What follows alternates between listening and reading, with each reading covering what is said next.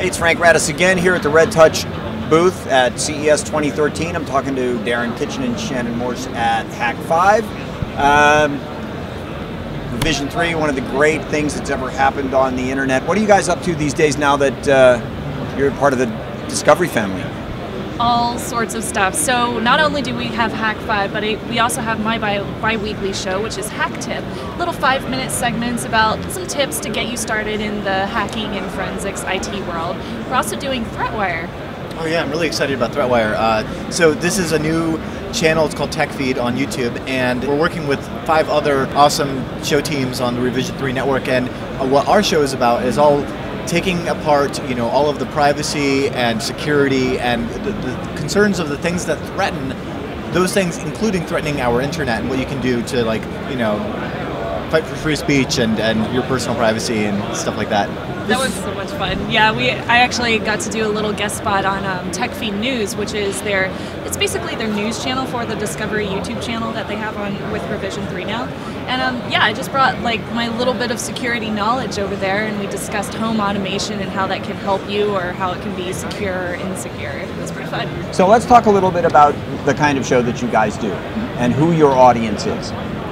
Well, we're Hak5. Yeah. So we started this show 7 years ago, around the same time that Revision 3 was forming. Actually, I think 2 months after Revision 3 became a thing. When Twit became the golden days of podcasting. I don't think they even use that word anymore. So now, what about this? Let's talk a little bit about this CES experience. I guess, have you guys been to CES a bunch of times before? Yes, no? This is my fifth year. Okay. Yeah. So, have you seen anything here that is the trend? Is there something other than this 4K thing, which nobody's going to pay for? Yeah, I think there are a lot of booths with a lot of companies all over where they've got their stuff up on display, and what they want to do is sell you.